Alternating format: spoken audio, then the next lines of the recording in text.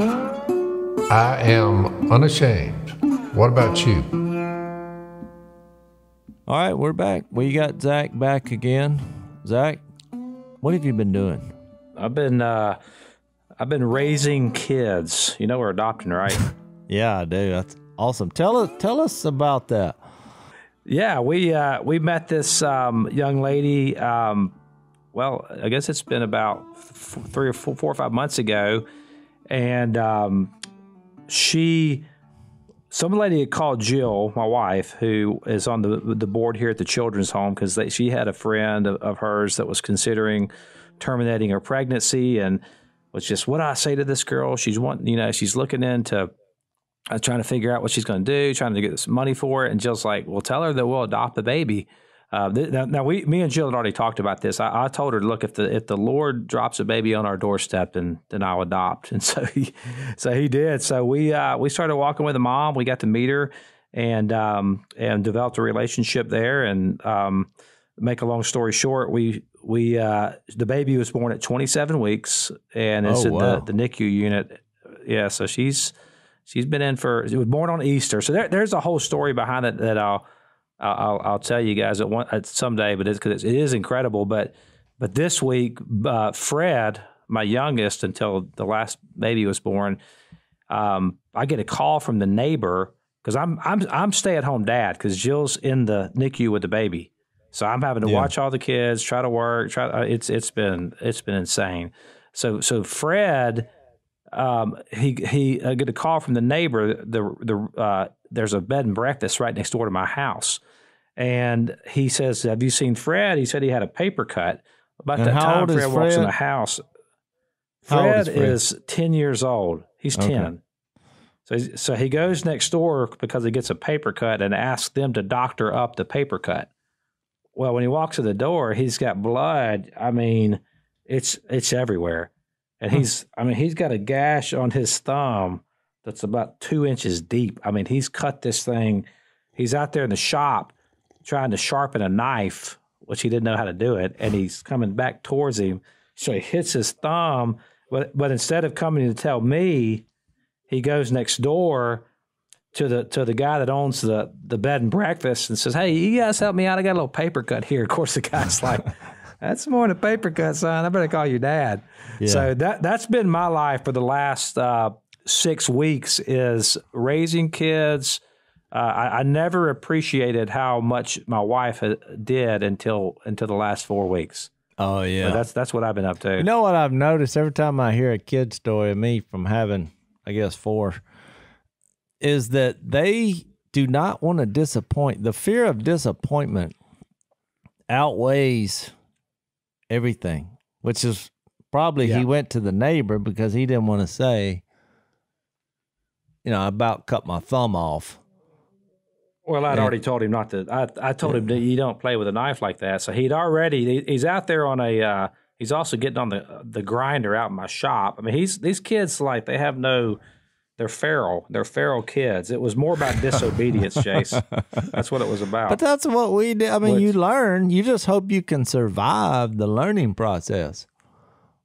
Well, last week we were talking about, and even in the book of Romans, when we were talking about that term, the obedience of faith, on the last episode. That's what made me think of it with your kids. Like, when they're at 10 years old, my kids obey me sometimes, most of the time. But they do it out of this obligatory. They don't want to get in trouble. Yeah. So it's all based in fear. And that's why I think that term we talked about last week is so important, because I think what Paul's doing in the book of Romans is he's calling us to a new type of obedience. Yeah. Now, when I tell Bear, hey, Fred, when you sharpen a knife, you don't go backwards. Now he actually, I think I gained some credibility with him. So I think he's going to be obeying me more out of faith now. When I was 10 years old, 3 of my buddies, we gathered in a circle, and one of them said, let's play this game. I can't remember the name of it, but we all had pocket knives. You would throw the knife in between your buddy's feet, and you got points based on if it was outside the toes or outside the heels, you got no points. So you had to put it in between the person's feet.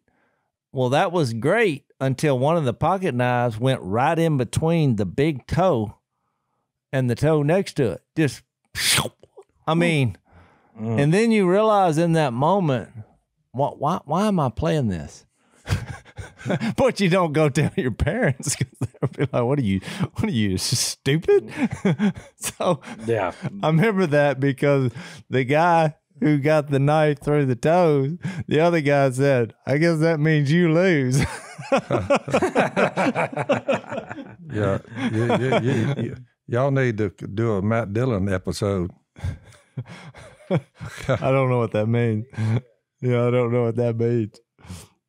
But Matt Dillon, don't they do that? Oh, do they? Oh, they play that game? What is it called? We need a name for that game. But it's usually with guns, but probably sometimes with knives. But Matt always steps in, and he dealt with every human sin that there is to deal with, and he dealt with them harshly, swiftly.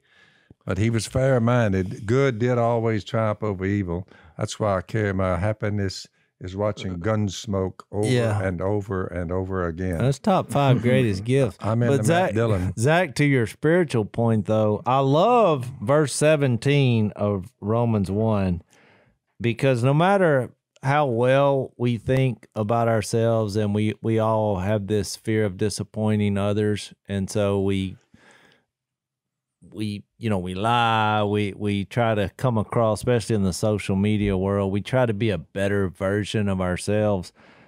God makes it clear through Paul's writings, in the gospel, which we talked about last time, which is who Jesus is and what he did, what he does, and what he is going to do. Plus, because righteousness from God is revealed. But it's from God. The righteousness is from God.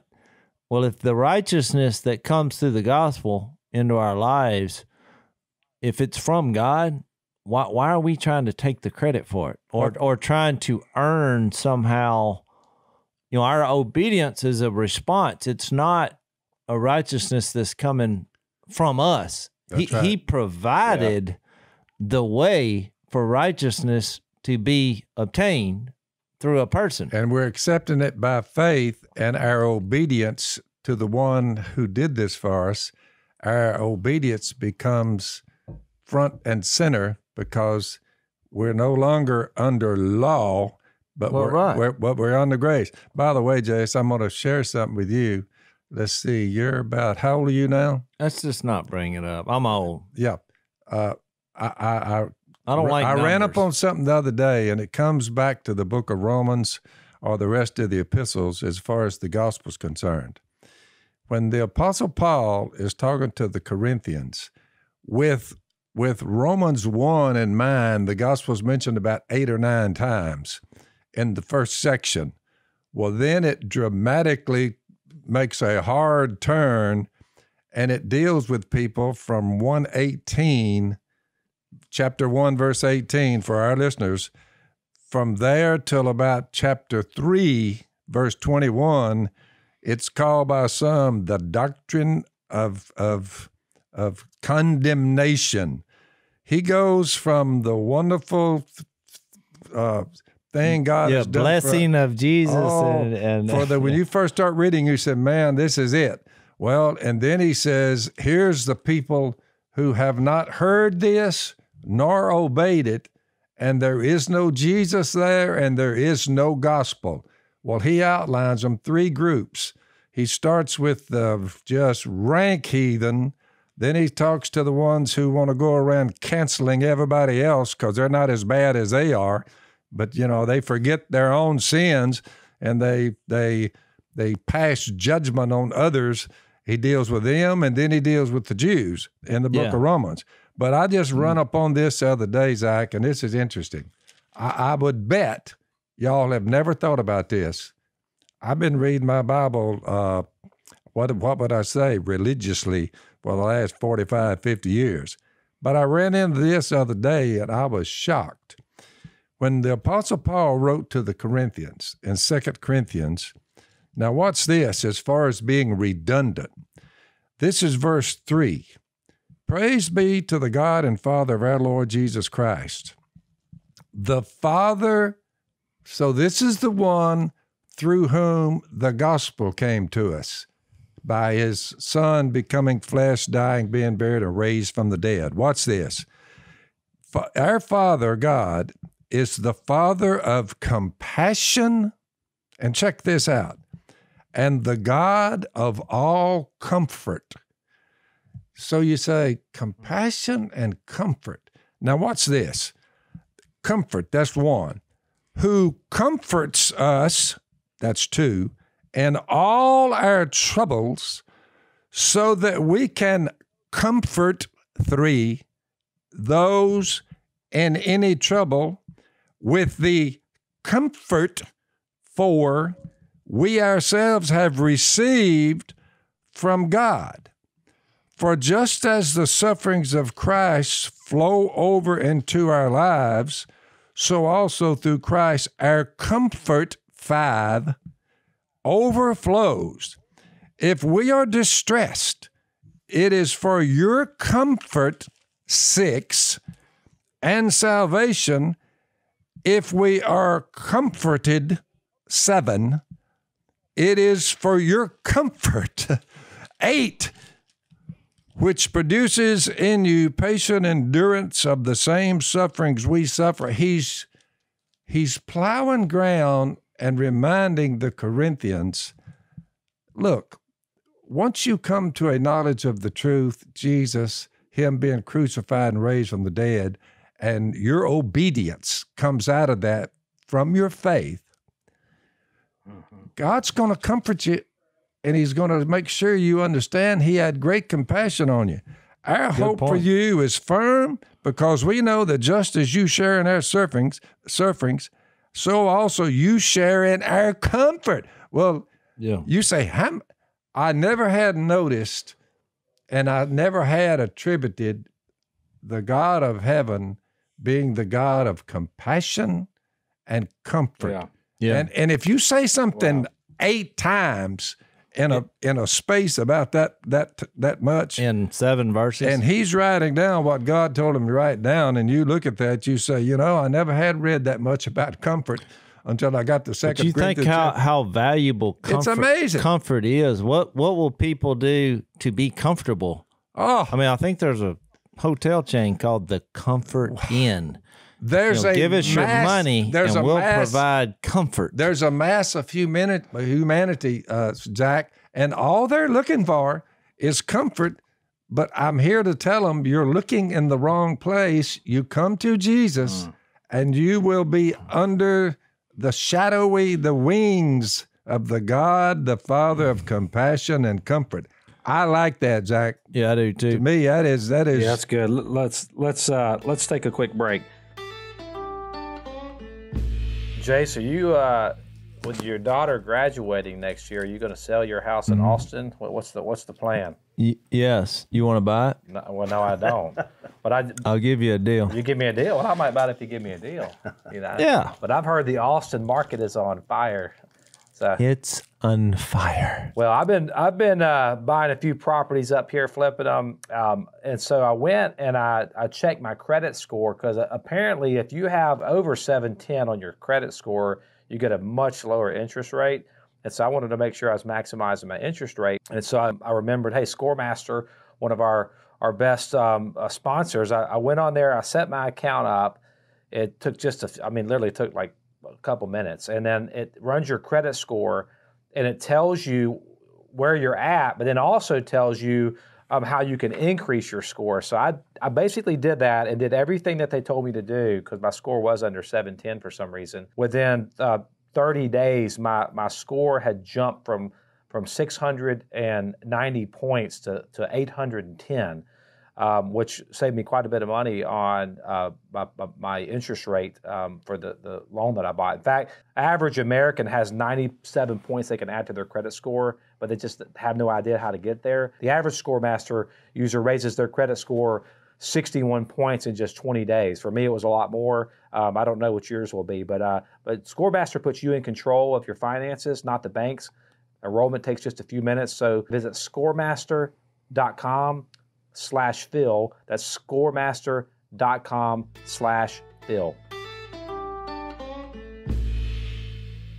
Yeah, I love that, Phil, because I think what you've described is the essence of a person who obeys their father out of faith versus one who is doing it out of works, because it's not. You're never going to be comforted by works. You're never going to reach it with. Nope. Well, let me say this, Zach. Because people ask us how you study the Bible and how do you come up with these points and how do you remember the Bible. Because you're going to apply to what Phil just said, but to go along with how Romans is laid out, when Phil brought up the first 3 chapters being like, ooh, it's actually from Romans 1:17. There's a segue which I read. Through the gospel, a righteousness from God is revealed. That is by faith, not by works, which is what we imply. But then in Romans 3 and verse 21, because from Romans 1:18 to Romans 3:20, it's brutal. It's brutal. But in 21, look, he says the same thing that he says in Romans 1:17. If you read Romans 1:17 and then you read Romans 3:21, it says, "But now," which I remember when I was learning Romans at the school when we were there. This is a relief verse. Oh, it was like, you talking about comfort. I'm like, if Romans 3:21 hadn't come any sooner, because I was getting uncomfortable from Romans 1:18 to 3:20. It says, but now, and he says the same thing, a righteousness from God. It's not on this human merit. And that next statement is the one. Apart from law, which has been made known, to which the law and prophets testify, this righteousness from God comes through faith in Jesus Christ to all who believe, which is why he said the gospel 17 times in the first chapter. I just wanted to lay that out. If you're studying the book, you had those two transitional moments from you have the good news, then here's the facts about your life outside of a righteousness from God being revealed. If you turn that down, this is what you have, which is a lot of chaos and evil behavior, and a lot of prejudice of groups of people, because through that, all this chaos going on, he comes up with that line, God doesn't show favoritism, because he basically said, no matter what you've done, and here's a list of things that we do. I'm here to bring you righteousness. There's a better way. Because of compassion and comfort that comes through Jesus and mercy and what he did. Grace. I just wanted to clarify that before you explained it, just how that ties in with how Romans is laid out. Well, it does tie in, because I think that I was reading a book the other day. This author, I'd heard of, actually it's been several years, and I'd heard about this author, and everybody was talking about how incredible this book was. And so out of curiosity, I went and I got the book, and it was everywhere. I kept hearing about it, and I started reading it. And it's like a kind of a Christian book, more like a self-help book. I get about 6 chapters in, and I'm like, this is the worst news I have ever heard about how to get right with anything. Because her basic premise was, you got to grind it out and pull yourself up by your bootstraps. And she's basically saying, that's what I did, and that's why I'm amazing. And I'm reading this thinking, I know who I am. I know who I really am in my heart. And I think most people are struggling with living the godly life because they know in the back of their mind, they really know what they are. I think we really know how evil we are and what we're capable of. And the reason why I love what you just said about Romans, up to Romans 3, is because what Paul's doing is it's an indictment. It's an indictment that it puts everybody in the same bucket of the condemned. And while that may be not popular in today's culture, it is reality. And when I talk about this idea of obeying God out of faith, I think what that means is that's approaching the subject believing that God is not just powerful, but it's also believing that God is good. It's believing that God has your best interest at heart. It's believing that when God reveals something to you, that it's for your benefit. And I can obey that in a greater measure than I can if I'm just obeying you because you're more powerful than me. Then guess what I'm going to do when you turn your head? I'm going to do what I want to do. Yeah. But that's not the kind of obedience that God wants. That's why this isn't about power. God could crack open the sky and stick his face out and say, "Hey, boys, everybody get on your knees right now." And everybody's going to get on their knee. Why? Even Satan himself, Philippians 2 says that. He's calling us to something different. He's calling us to a relationship with him. He's calling us to a different type of obedience that says, I'm going to actually obey you, God, because I believe that whatever you're telling me, that you've got a vantage point that I can't understand, but I know you're big and I know you're good, and I can submit myself to that. That's a different type of obedience where you can have real victory. Well, I do think it's about power. It's just a different understanding of what true power is. I mean, correct. People don't think forgiveness is powerful. It's one of the most powerful things on the earth. But a lot of people look at that, if you forgive someone, and they're like, oh, what a weak response. Because we like having that bitterness and that battle and that war. And like the Apostle Paul said, my power is made known, Jesus told him, through weakness. I mean, look, we just don't think about that's why I brought up, when we're kids, you don't want to disappoint people. But even when we're adults, we don't want to disappoint. We don't want to be embarrassed. We don't want to be viewed as weak. I mean, I was playing cards with my buddies the other night, and one of the guys, he's a big old fella, and he told me one of the funniest stories I've ever heard in my life. And I mean, it just happened. And you're like, how do we get ourselves in this situation? But he was talking about, he was so embarrassed. He was at a Mexican restaurant, and they started eating. He's with his family. It's crowded, wall to wall people. And he gets like 3 bites in, and a pain hits him. And he's like, I gotta go to the bathroom. So he kind of did it clumsily, because it was like, where's the bathroom right now? One of these moments. So he goes in there, takes care of his business. Well, he looks around. Well, there's no toilet paper. So he texts his wife and says, there's no toilet paper in this bathroom. And so she goes to, the manager or whatever, and says, there's no toilet paper. And she's kind of upset about, how do you have a bathroom and no toilet paper? So this is where it went off the rails, because she's on the phone with him and they're talking. Well, one of the employees comes out and they have the eternal roll, industrial size roll of toilet paper, but she's carrying it on her shoulder. Well, now everybody's noticing this thing come across the restaurant headed toward the bathroom. So everybody's kind of laughing like, what do we got going on in here? It doesn't sound like it ended well. And he's like, here I am, the commode, sweat pouring, and I'm embarrassed. And he's like, I know that everybody now is watching. Their eyes are fixed on what has happened here and who's going to come out. And he's a big guy already.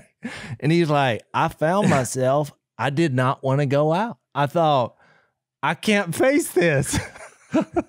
We all got so tickled, because he was like, but I got to be the chump and walk around. And he said, I realized everybody was thinking, the last thing you want to do right now is follow that. Yeah. Yeah. But I just thought, isn't that our human nature? I mean, what turned out to be, let's take the wife out, is now miserable because we don't like those eyes on us. We don't want to be vulnerable and be viewed in compromising situations. And you fast forward that to our spiritual life. That's why we deny. That's why we lie. That's why we cover up, because we want people to think we're the greatest thing on earth. We're God's gift to the earth, not God's gift, in Jesus, and that righteousness being revealed in him, despite our weakness, embarrassment, and bad decisions. Let's take a break. Well, that's certainly the avenue that Paul took. I mean, that's the approach he took. He starts off saying, Paul, a bondservant of Christ Jesus. So he's obviously keeping the centrality of Christ. He's putting himself as a bondservant. I think Paul got it.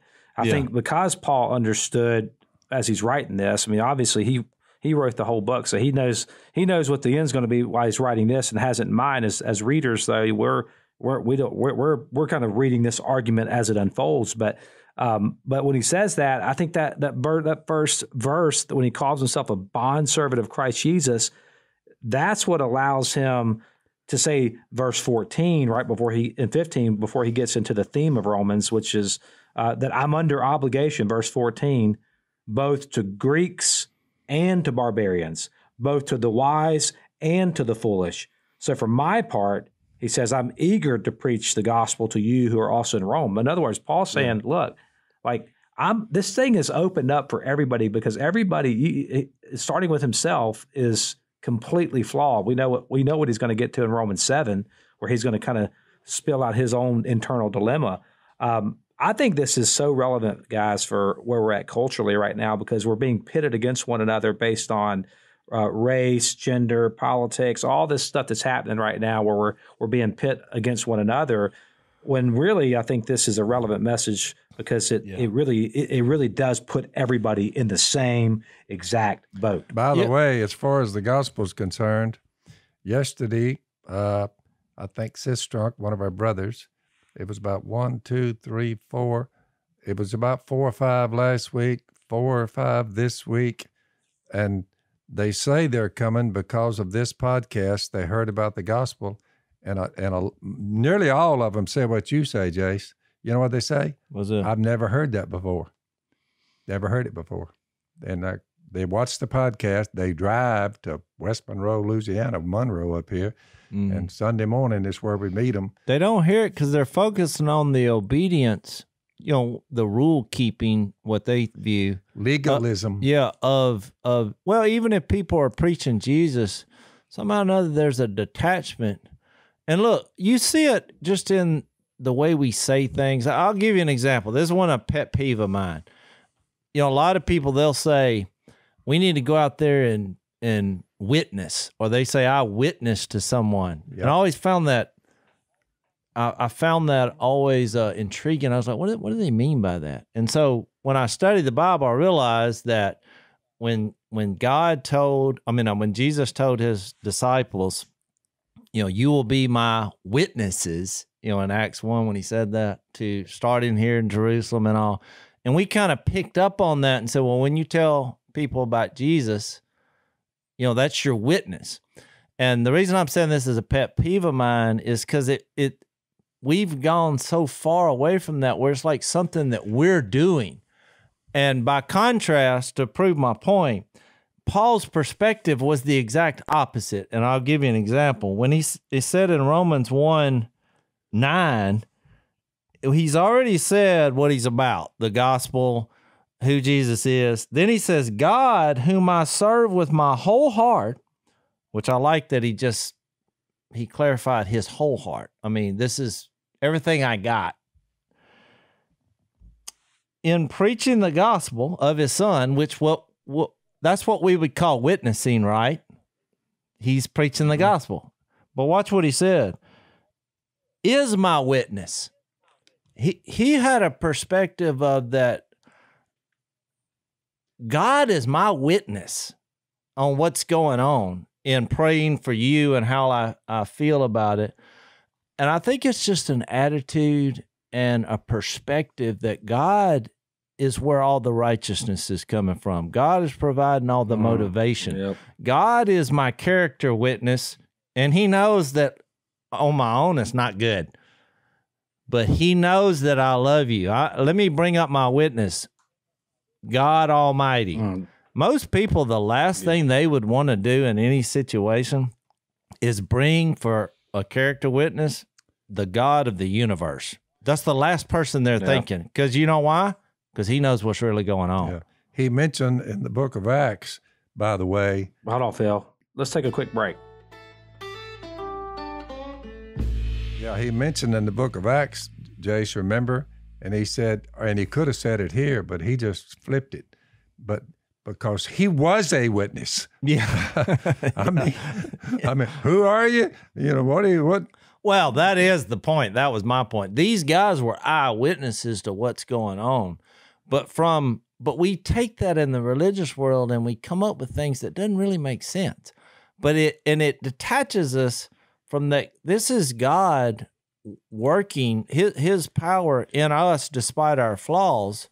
The power is coming from him. The righteousness is coming from him. That's why when people come and they say, are you saying that this particular sin, they'll pick something out. Are you saying that that's wrong or that's a sin? I'm like, that's God's business. I'm here introducing you to Jesus because maybe that will provide the platform for you to make better decisions and to figure out right and wrong. But you got this on me, which would be a mistake. They diligently study the scriptures because they think by them they'll be saved. But the scriptures, Jesus said, are talking about me. Yeah, John 5. And you refuse to come to me. You see what I'm saying? I love it. I bring that scripture up at least once a week in some context. Well, it's the personification of Jesus. We're not converting people to the gospel. The gospel is bringing them to Jesus. It's a person. That's right. He is the God. Yeah, he said that over and over, Zach. Yeah, I think that's what it is, though. I think that when you're kind of what you're describing, Jase, is that you keep saying it in different ways, but basically what you're saying is all of this originates with God, not us. Our obedience, our righteousness, it's all being revealed from God. He's revealing his triune nature, which is, by the way, beautiful. And it's that revelation that leads man to do anything good. Left to our own vices, we're as we're going to find out in Romans 3, we're pretty jacked up.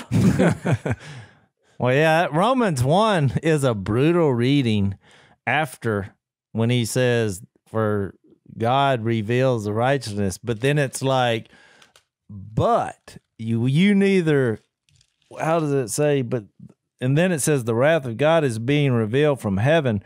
Well, people zero in on that and they're like, well, I thought he was revealing righteousness. How come he's revealing wrath? But he makes it real clear that he doesn't want to do that. That's right. But then it gets into men, look, suppressing the truth by their wickedness. They claim to be wise, but have become fools. For although they know God, like 21, they don't glorify him as God, nor give thanks to him. So if you abandon God, there's consequences, because all of the righteousness and all of the compassion and all the comfort that we've talked about that's being revealed, once you say, you know what, I'm good, as in, you know, I'm good. No, really. They're like, here, look at what God's done for you. No, I'm good. I don't need that. I'm good. You go ahead and do your little gospel thing. You think about the difference between what you're talking about here, these Romans 16, 17, let's see here. Yeah, 16 and 17, which, by the way, the entire podcast, this is our theme verse. This is verse 16 is the verse that we actually did the trailer on. It's where the name came from. When I was thinking about what it would be a good name for a podcast with Phil, Jase, and Al. And I thought about the way y'all live your life. I thought about the many, many conversations I've watched around your living room. And the one, I mean, I would say this is definitely the theme verse of the book of Romans. I would say it's the theme verse for you guys, your life, which is what? I'm not ashamed of the gospel, for it is the power of God for salvation to everyone who believes, first for the Jew and then also to the Greek. For in it, the gospel, the righteousness of God is revealed from faith to faith, as it is written, but the righteous man shall live by faith. And so that first section right there is God is saying, I'm bringing salvation, and righteous is how? How's he doing it? By God coming to live with us. It's God's presence coming with us. And so when you turn to verse 18 and he flips, now he's not revealing righteousness. What's he revealing now? He's revealing wrath. Well, what is the wrath of God that's being revealed? As we're going to see, we probably get into this next time, but what it is, it's God saying, okay, I'm going to back off. I'm going to remove my presence, and I'm going to let you do what you want to do. And when you start looking at it in that context, it gets you out of these conversations like, well, is this a sin? Is that a sin? Well, what? How far can I go? Well, what's the line I can walk to? Like, you've already missed it. If you're asking those kind of questions, you've already missed it. The real question is, are you in the presence of God? Or are you out of the presence of God? If you're out of His presence, it's because He's pouring wrath out on you. You don't want to be out of His presence. But that's why, look, the reason I'm unashamed, to go back to the witness point, is that I believe that God is watching me. I believe He's real and witnessing my life. Yes. So I'm unashamed. Hold that thought, Jase. Let's take a quick break. So we're watching. I mean, I believe He's watching me. And so and I believe that God works in us to reveal Jesus, just like He did with Paul in this context. And so here I am in a situation where I have an opportunity. No matter what happens, I feel like if I'm ashamed of Him, what's He thinking in that moment?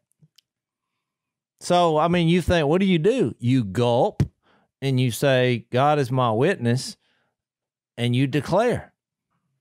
God made Him who had no sin to be sin for us, so that in Him we might become the righteousness of God.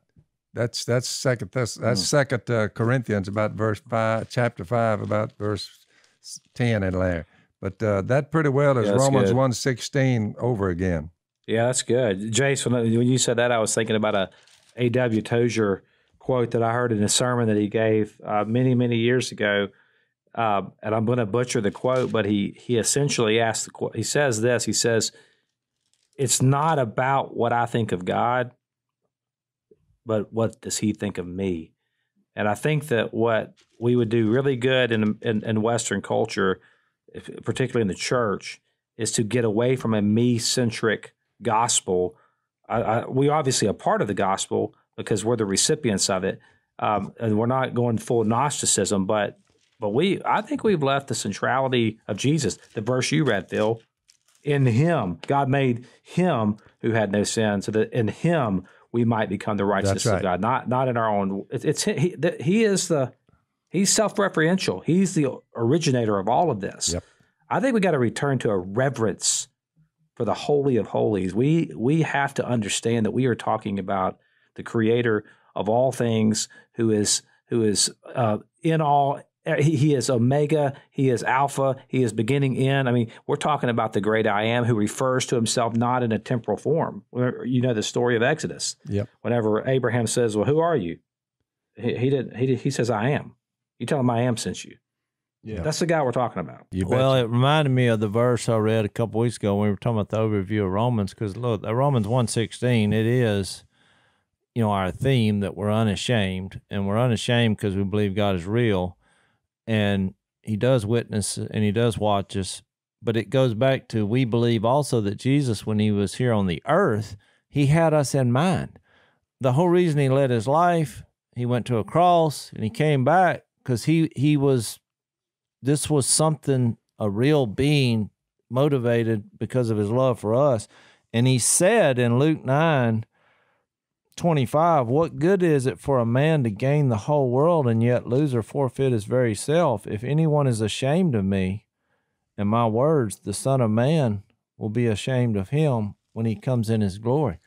I mean, really, this is a theme that He announced, and it's pretty simplistic if you think about it. When you're in these situations in the world where you're trying to be something you're not, or to gain some wealth or power, worldly power, and you're willing to give up your relationship with God and anything else that gets in the way, I mean, when you think about the end of that, what will you gain?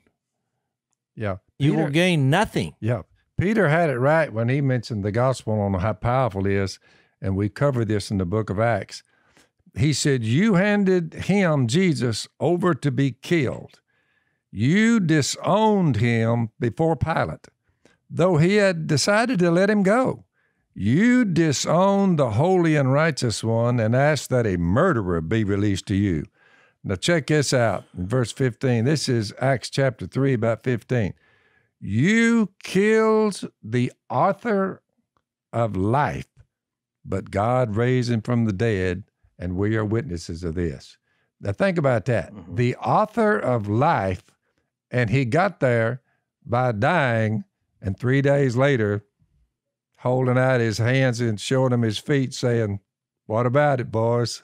What about it? So it's the greatest event that ever happened in human history. The greatest is the gospel of Jesus, what went down right there. 3 days, God solved the entire problem and the predicament mankind has put himself in. You know, Amen. He puts his wrath out on them because of it, and that's Romans 1:18. But think about it, he solved the whole thing in 3 days. But if you read Romans 1:18 through chapter 3:20, or you preached on that, or you heard a steady diet of those sermons, that would be depressing. Oh. It's very hard to go to the book of Romans and try to pick out a section and preach on it if you miss that first chapter before he got to Romans 1. You are correct. And then the but now in 3:21, which I think is very important and a key point, because as bad as this stuff seems, I mean, because we get into this, the same-sex attraction, and because all of this starts in Romans 1, where it comes up to that. They say, forget God. He brings up the idea that everyone's without excuse because of his eternal power and divine nature. I mean, in redneck terms, you can look around and say, there is a God. And then all of a sudden, relationships crumble. They get their priorities out of whack, God, people, animals, and they start following a lie instead of the truth.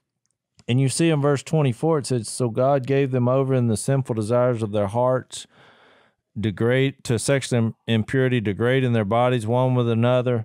And then in verse 26, it gets into even the women exchanged natural relations for unnatural. 27, in the same way, men abandoned natural relations with women, were inflamed with lust one another, received in themselves the penalty. And then all of a sudden there's this huge list. They become filled with wickedness, evil, greed, depravity, murder, strife, envy, malice, God-haters, slanderers, arrogant. So my point is, people go in religious establishments and they preach these sermons that these things are wrong.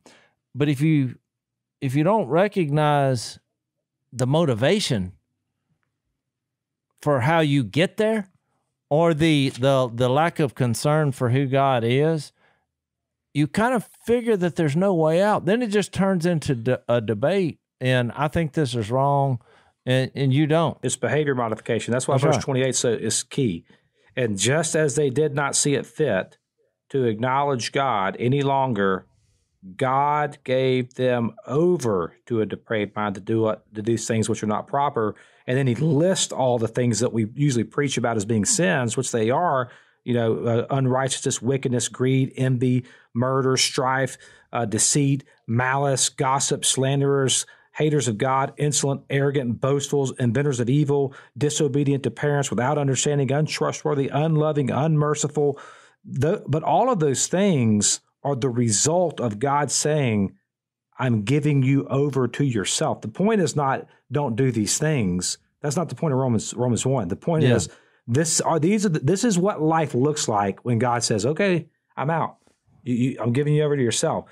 That's a big motivation change, because now we got to get out of this like behavior modification stuff where we're telling people, hey, don't do the bad things. No, it's not about that. He wants obedience of faith. God's saying, I am the way to life. If you dwell in me, this is not the life that you'll live. You're going to live a life of holiness.